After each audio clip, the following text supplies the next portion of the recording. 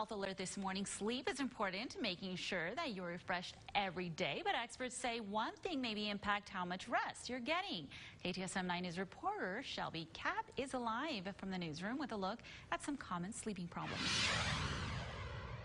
Experts at El Paso Sleep Center tell me that if you're not getting enough sleep at night, waking up tired or grumpy, it may be because your sleeping partner is keeping you awake during the night.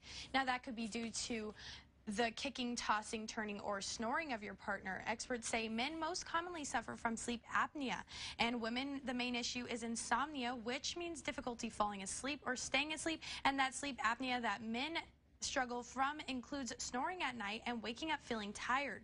Now, they say that this could lead to couples sleeping in separate beds, but women most commonly bring their husbands into the clinic in hopes of fixing the problem without knowing they might be part of the problem.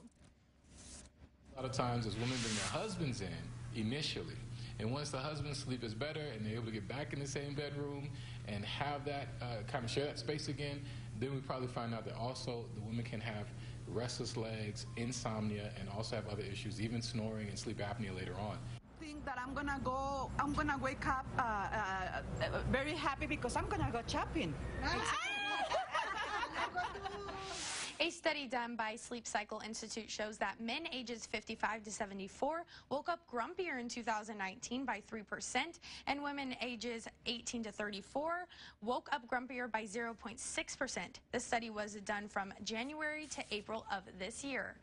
So when it comes to men versus women on who is sleeping more or who is more grumpy, it looks like everyone might be the problem, but experts do tell me that sleep is important for everyone. So if you're having trouble, it's important to go to a sleep expert.